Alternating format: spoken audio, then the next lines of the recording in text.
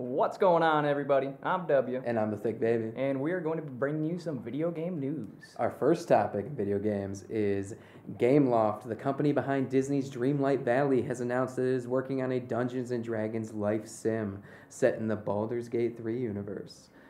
Most games for Dungeons & Dragons are set in the Baldur's Gate 3 universe. Yeah, it's all the same universe. But it is cool that they're making a Dungeons & Dragons life sim game. That'll be pretty fun. Loft says it's going to be a hybrid of survival sims and action RPGs, which already kind of sounds like Baldur's Gate. Just I feel like they'll throw more house building kind of thing. I'm trying to think of, what was that game where you got to play as like God and you were like doing tribes and like you could cause floods and all this stuff, but it almost makes me sound. It sounds like some Civilization, but different. Kind of like Civ. I don't know why that made me think of that Evolution game that I cannot think of. Oh, that was fun where you had to pick like a spore. Wasn't it Spore? Spore, yeah. That game was so good. That was a good game. But this game, this game sounds pretty good too. I mean, I'm down with anything Baldur's Gate, so yeah, I'll definitely pick that one up. We haven't gotten a release date or anything on it. They just announced that they're in production. Right on. Next topic, we got Summer Game Fest is coming June 7th, 2024. This is the replacement of E3 when E3 stopped being E3. Yeah. Stopped doing it live, went, online. This is going to take place at YouTube Theater in LA's Hollywood Park. So you can buy tickets and go to that in person. It's going to be thousands of people is what they're saying, and all live watching it. And then you can watch it online on Steam, TikTok, Twitter, or X, and YouTube. So I think that's all free on all those services as long as you have memberships to some of them. But okay. Yeah. I'd go watch that E3. They're going to have new video game announcements, first looks, and trailers. They say what companies are or aren't going? They haven't said all the companies that are coming yet, but if this is the replacement of E3, they're going to get a lot of indie companies and they're going to get a lot of huge companies coming in to reveal their big games coming out. It would be really cool to see something new on Elder Scrolls. That would be cool. Are we getting Elder Scrolls 6? Are we getting a new one? Yeah. It's been confirmed. It is confirmed. But I'm thinking by 2028, but I would still like to see something. I would like to see something on there, yeah. Last one I got. I have Screen Rant ranked the 10 best video game movies of all time. Okay. And I figured I would crush your hopes and dreams of seeing your favorites on here and let you guess what you think are in the top 10. If you can just rattle off a few for me, and I'll let you know if they're in the top 10. Final Fantasy. No. Advent Children's on top 10? No, not even on there. Resident I would Evil. say these are video game movies, as in I think based off. No, I guess it could be an animated movie. Yeah, there's a few on here that are slightly animated. Resident Evil. No, Resident Evil is not on here. Doom with The Rock. No, that's I had the same thought. Yeah. All right. None of them are the same thought. Alien. No, and technically I think Alien would be movie and then game. Okay. Yeah, this is game to movie. Game to movie. Yeah. All right. Lara Croft. Tomb Raider. Tomb Raider is on here, but not the 90s one. The 2018 Tomb Raider that nobody saw. Okay. All right, let me read them off here. Number 10, which I found the most disappointing to be on number 10, is the Warcraft movie from 2016. Oh, I should have thought of Warcraft. I thought that would be so much higher up on the list. Wait, I enjoyed that. That was number 10. That was an amazing movie. Yeah.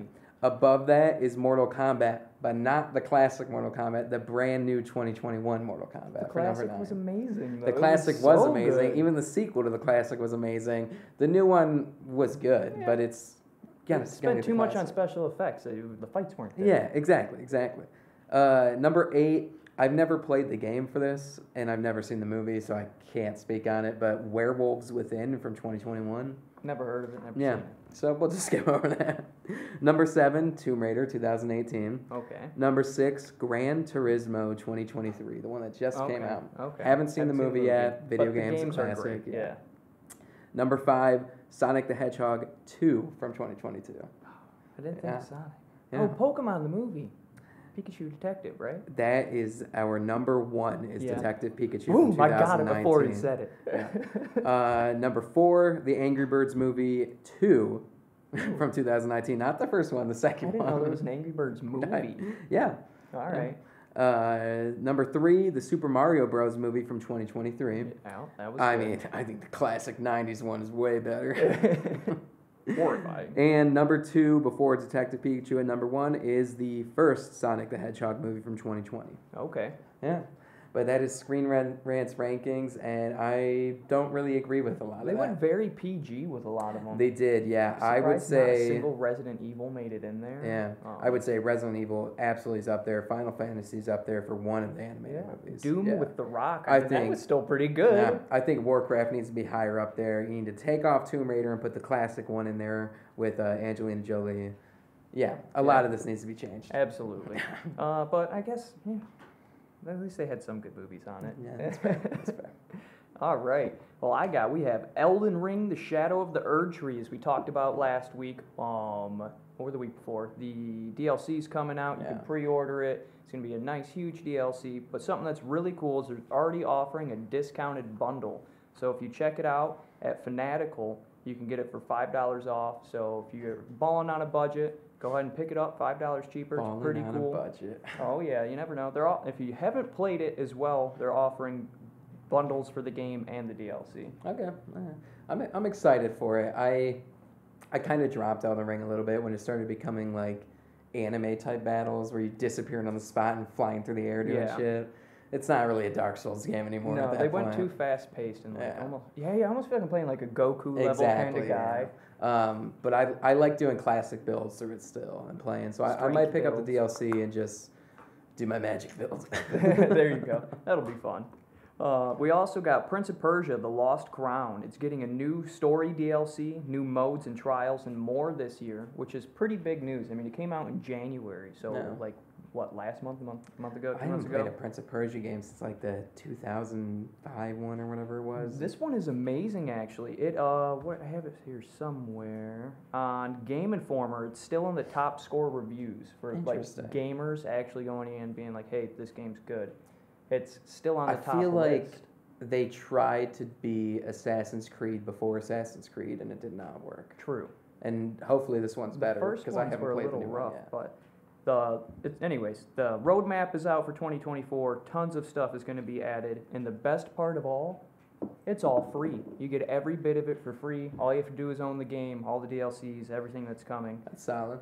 They have no dates or anything out, and no like official news like details on it. It just says like new mode, new trial modes, and things like that. So, but I'm down with anything that comes out free when you've already purchased the game. That's what I'm saying. Normally, it's a solid business tactic. Elden Ring, $35, gotta buy it. So free DLC, way to go, Prince of Persia.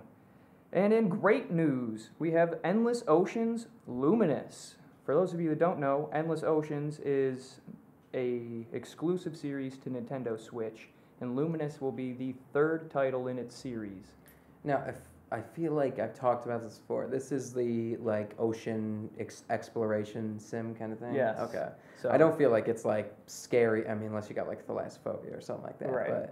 But I think it's more like beautiful artwork kind of. Yeah, it all looked very majestic. It said that there's going to be 500 unique creatures that you can interact with. Okay. So maybe you'll be able to like maybe tame whales and ride them or something, kind of like some sort of Ark vibe. Interesting. I'm not sure. They need to adapt this to the VR probably. That would be fun. Would be the way to Swimming go. under the ocean in VR, that would be fun. The cool part about it, though, is you can actually explore it in private lobbies of up to 29 friends. So 30 people private lobbies, which is pretty cool. Interesting. And it is potential they might open it up into matchmaking, but they haven't said. Matchmaking? What are you versing them? Well, no, so where you could just be like, I want to join a lobby. Okay. You're thrown in with 18, 20 random people playing and exploring. All right. Kind of like a Grand Theft Auto lobby. Yeah. So that would be cool. And it has a $50 price tag, and it's dropping May 2nd. Okay. So it should be pretty cool if you like exploration games and ocean and all that good jazz. But that's all I've got for my video game news. Hey everybody, I'm the Thick Baby. And I'm W. And I just wanted to say we have merch that has come out. They are sweatshirts with us on them and our logo on the front of them. Head over to newschoolproject.us to pick those up. It's first come, first serve on all the sizes, so make sure you get there fast. We also have more videos and reels like this that we do all the time. Go and check us out on Apple Podcasts, Spotify, Twitch, YouTube, Instagram, TikTok for all those New School Project, New School Gaming stuff. But thank you for watching, and we'll be back next week with more videos and reels for you.